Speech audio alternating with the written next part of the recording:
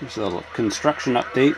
I decided to install a wood stove in the Winnebago, and probably the size is a little overkill, but hey, the stove was free.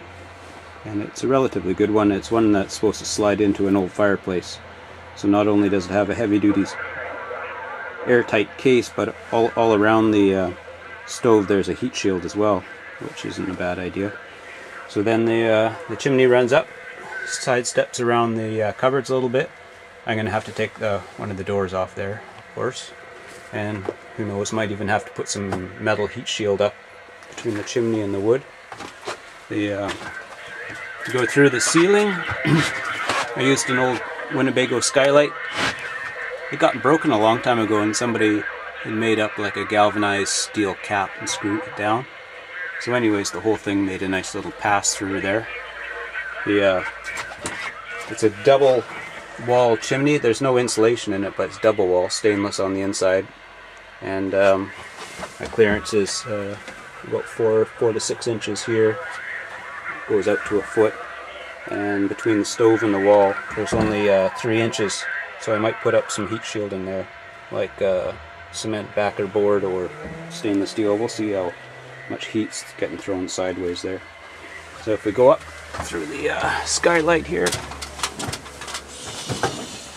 where it punches through the metal cap, you can see I used my handsaw with a carbide blade or whatever it is, the black cutting disc, and I just cut a little bunch of lines, grooves into it, folded the pieces of steel up, and I decided to keep them, and then as you can see I put a hose clamp sort of thing on there, pipe clamp, and it just kind of ties everything together.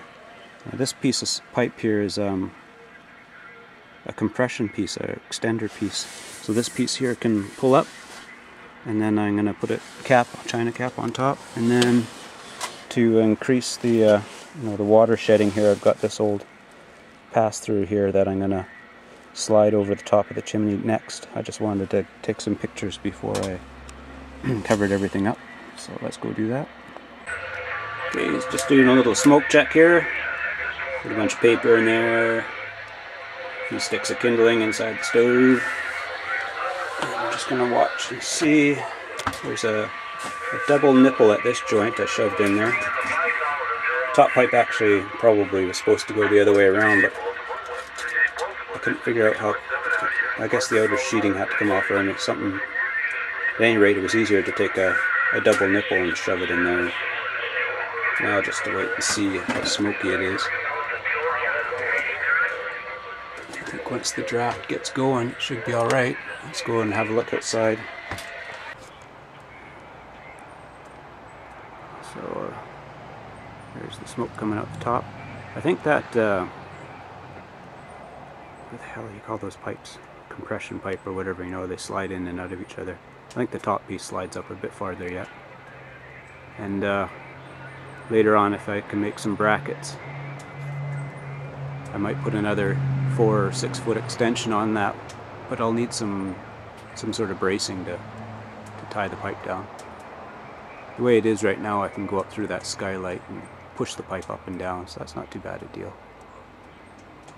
And that's, a lot of smoke because we're burning garbage basically, some paper and cardboard and stuff. So once the fire gets going properly, it won't be so bad. Gives you a good idea where your carbon dioxide is going to go. Right now it's going right past that vent in the front windows.